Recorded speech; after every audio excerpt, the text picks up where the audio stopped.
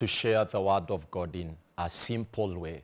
And I believe that we shall be blessed. The Bible says in the book of Romans 5, from verses 17, for if by the one man's offense death reigned through the one, much more those who receive abundance of grace and of the gift of righteousness will reign in life through the one Jesus Christ. Therefore, as through one man's offense judgment came to all men, resulting in condemnation, even so through one man's righteous act the free gift came to give all men, resulting in justification of life. For as by one man's disobedience many were made sinners, so also by one man's obedience many will be made righteous. Maybe when you hear me mention the word one man's offense, you would ask yourself, what does one man's offense mean?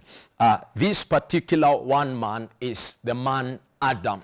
When Adam was put in the Garden of Eden after being created by God, he was given some instructions by the Lord, and he was told that there is a tree that you're not supposed to eat, and when you eat of it, this is what will happen: you will die.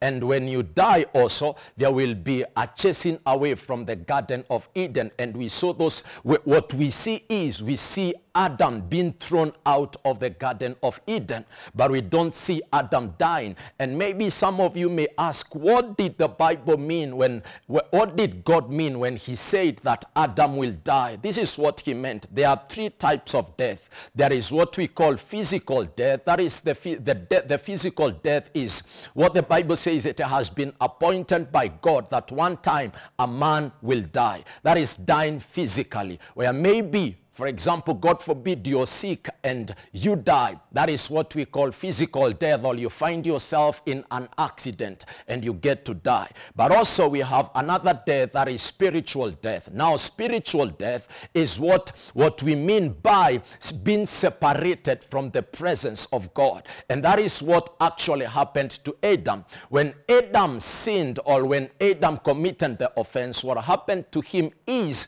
he was separated from the presence of the Lord, because where he had been put, that is Eden. Eden actually means the presence of God. So when he was thrown out of Eden, he was separated from the presence of God, and that is what we call spiritual death. Then there is the second death, or eternal death. Now, eternal death, it is the death that occurs to the people that are not born again, to the people that have not received Jesus Christ as their personal Savior.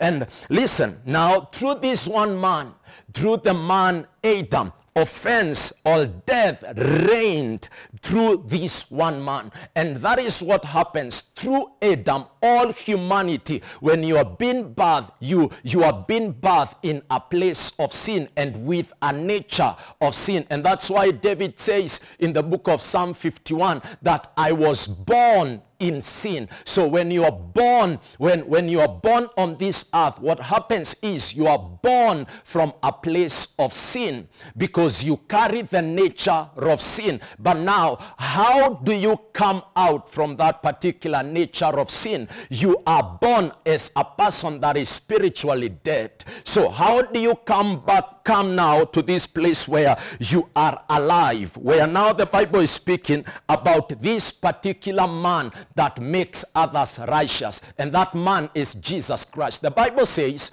in the book of John 3:16, for God so loved the world that he gave his only begotten son, that whosoever believes in him, whosoever, I am talking about whosoever, no matter what you have done in your life, you are the whosoever. You might be a murderer.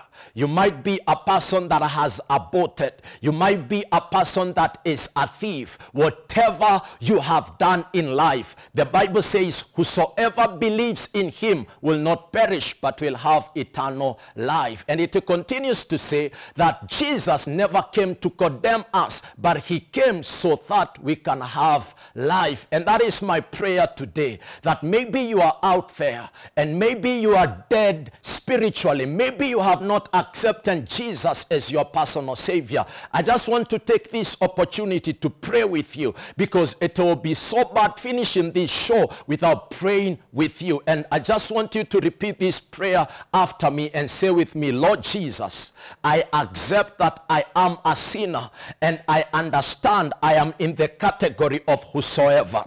And right now I believe in my heart that you came, you died, and you rose on the third day. And right now I confess with my mouth that I am born again, and I declare that, oh devil, I don't want your works anymore. I accept that I am born again, and I will live for he who was willing to come and die for me. In Jesus' name we pray. If you have made that prayer, you are born again. You can look for a church near you, a Bible-believing church. God bless you.